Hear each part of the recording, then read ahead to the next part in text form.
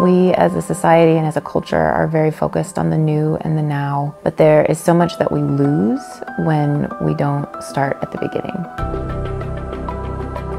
The great books are the foundational texts of Western literature. C.S. Lewis likes to talk about this idea of the great conversation, and so many of our students are being privileged to be part of that great conversation in a way that a lot of other people in their generation are not. Literature, history, poetry, philosophy, artwork, all of those get combined together to have rich discussion around great texts. So much of our curriculum is really based on teaching our students how to balance reason and emotion.